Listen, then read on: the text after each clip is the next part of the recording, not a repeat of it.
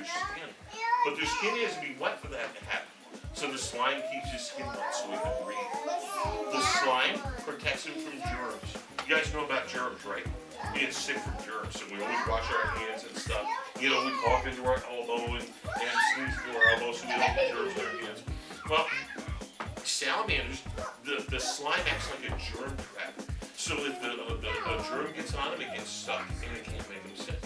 If you didn't get a flu shot and you're worried about catching the flu, you just cover yourself with Vaseline from head to toe, you wouldn't get sick.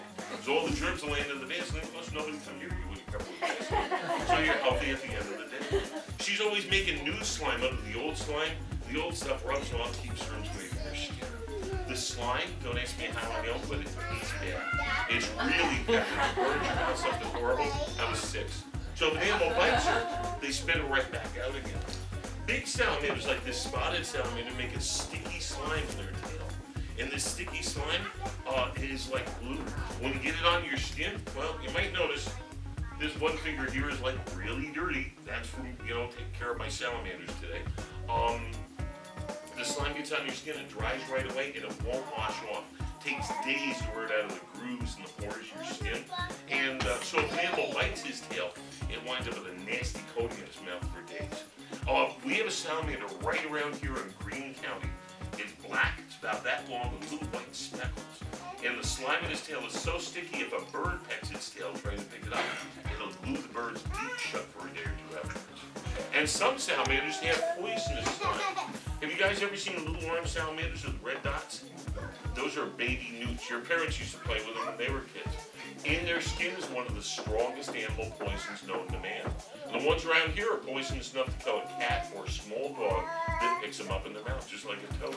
So always wash your hands. Now, if nature gave salamanders all this protection, they got to be doing something good. You know what salamanders do for nature?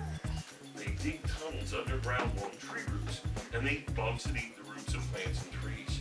If your parents have a yard, you might have heard them talking about grubs.